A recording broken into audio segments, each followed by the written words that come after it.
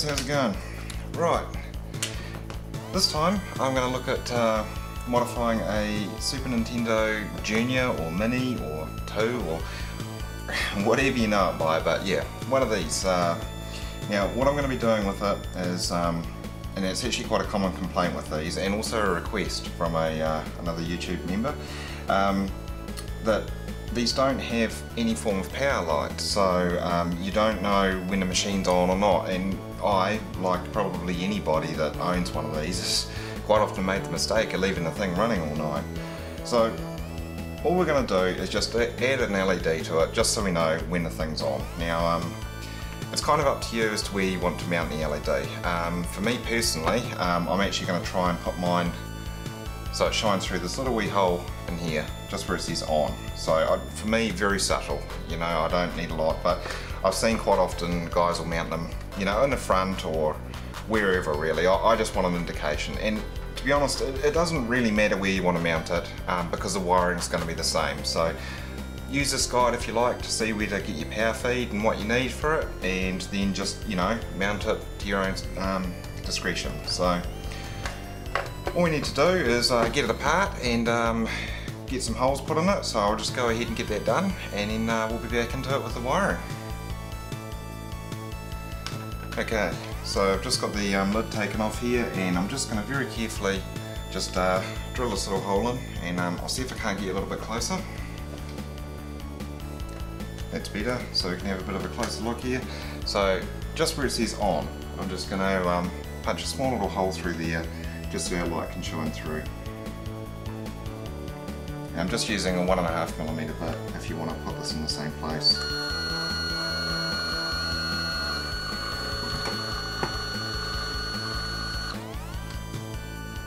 There we go. Just like that. So nice, and you just take it nice and slow, and now what we need to do is get some wiring in our LED. Okay, so this is just looking at the underneath of where we've just drilled through, as you can see, and I'm just going to put a little bit of hot glue in there first, just so it diffuses our light, and then I'm just going to sit our LED down into that. Okay, so now we've got our LED just sort of sitting there. What I'm going to do is just put a bit more glue around it, just to sort of pack it into place so it doesn't move.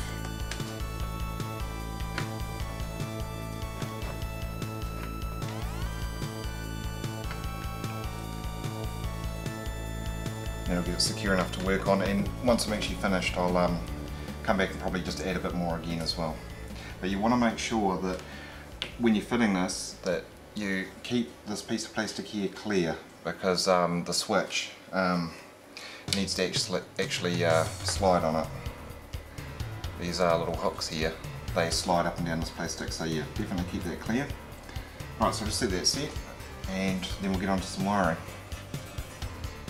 Okay, so looking at the bottom of our motherboard, we need to find the pins for the voltage regulator, which is just above the cartridge connector, and it's about in the centre. And I've got R40 marked here as a bit of a point of reference, and our centre pin of the three, that's actually what we're going to use for our ground, and the pin on the right hand side, or closest to where this R40 marking is down here, that's where we're going to get our 5V feed from. So we'll do like we usually do, and we're just going to add a little bit of solder to it first, just to loosen it up.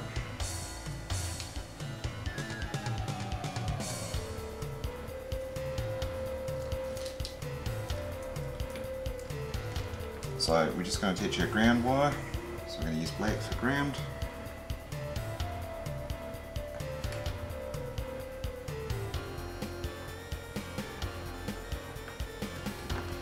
And then we'll just attach a red wire for our 5V.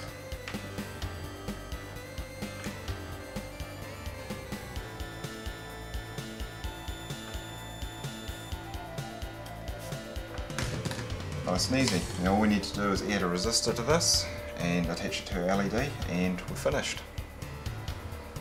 But I'm just going to quickly add some hot glue just to secure this.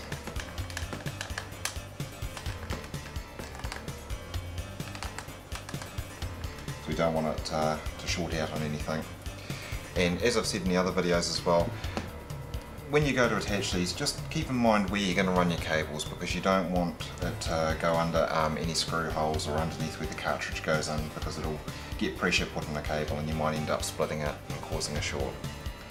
So I'll just let this set and then we'll come back and add our resistor.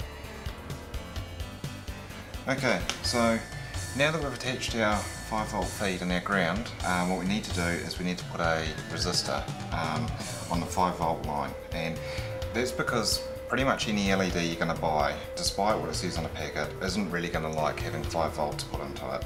So what I've got here is a 270 ohm resistor, and what I'm going to do is just attach that onto the red wire that we've got our 5V coming into. So I'll just quickly give that a bit of a twist on there, so it's going to hold it in place for us. And I'm just going to come back and add some solder to it.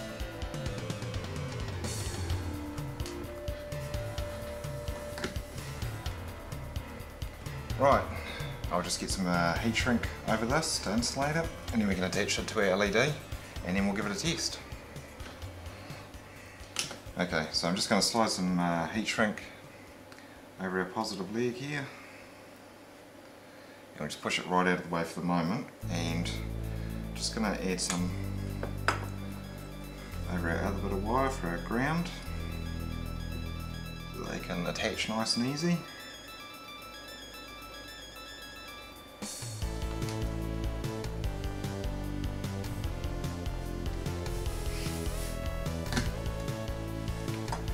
And we just trim off the excess.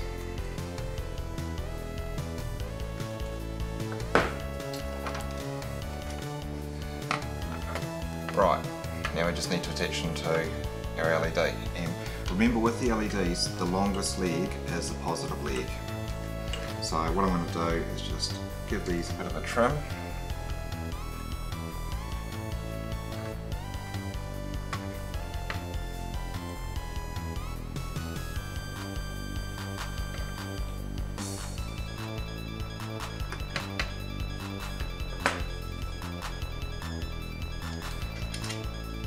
Now we'll just quickly solder on our wires.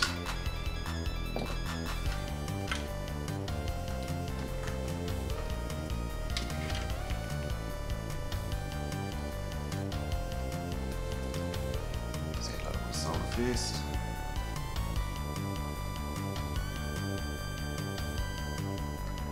So there's our ground wire attached.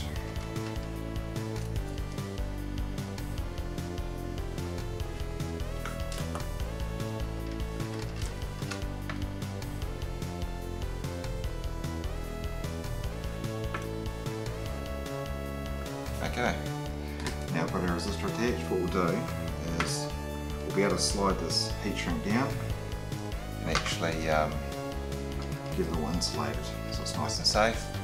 And we'll just give it a little bit of a bend, just so the lid is actually going to go on just a little bit nicer. Right, and I'll just use my heat gun and just very quickly shrink this up.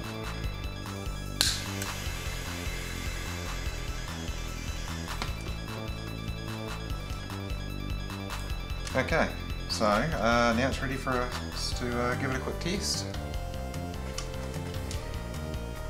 Okay, so now we've just got our lid and everything back together. We'll just give it a quick test. And there we go. So for me, I wanted something nice and subtle, so that's exactly what I'm after. But like I say, some of you might like to mount the LED on the front or wherever you like. Now, just before I go, one other important tip is the value of the resistor that you use varies how much voltage you put through, and how much voltage you need depends on what your LED needs. So one thing I can tell you for sure is 5V is definitely too much for pretty much any of them. So what you may want to do is, I use 270 ohm resistors for this particular LED. Some LEDs though do need a little bit more voltage, so another one you can use is these are 150 ohm, and when you use these you'll be putting about 3.5–4 volts into it, which is kind of the max that you want to put into an LED. But if your LED doesn't start up when you've done this mod, go back and check your connections. But the other thing is to get your multimeter and see how many volts are actually coming out after the resistor, because you might find that you don't have quite enough to get your LED going. So you'll need a little bit of trial and error, and I have seen on the internet there's several good websites you can go to actually calculate what value you need. So you're putting 5 volts in, your LED needs 2 volts or 4.5 volts or whatever, and it'll tell you what value of resistor to get. So doing a little bit of homework will help, but as a rule of thumb, 270 or 300 ohm resistors are good. 150 ohm resistors, they're also an option for you as well. But that's pretty much it. So have fun guys, and we'll see you again soon.